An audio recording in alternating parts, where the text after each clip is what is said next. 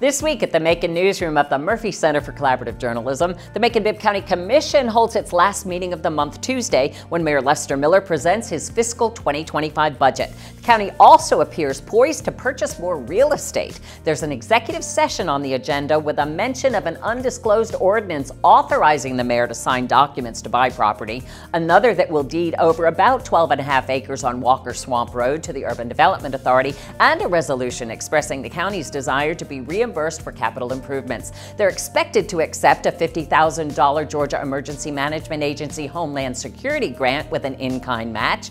County Manager Keith Moffitt cut the ribbon Monday on the new offices for the Macon-Bibb Planning and Zoning Commission and Building and Fire Safety offices that are right next to each other, fulfilling a long-standing goal to have a one-stop shop for developers, contractors, and property owners. And you can see for yourself in an open house from noon to 2 Wednesday at Macon Mall near the old Sears location.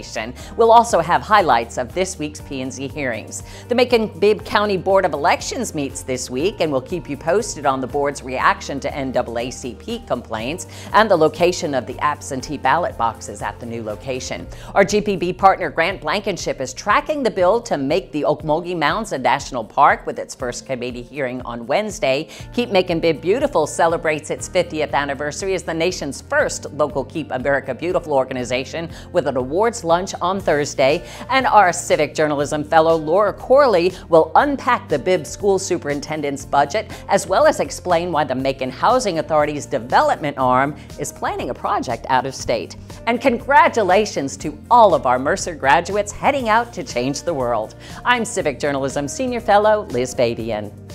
As always, you can learn more about these stories on our website, macon-newsroom.com.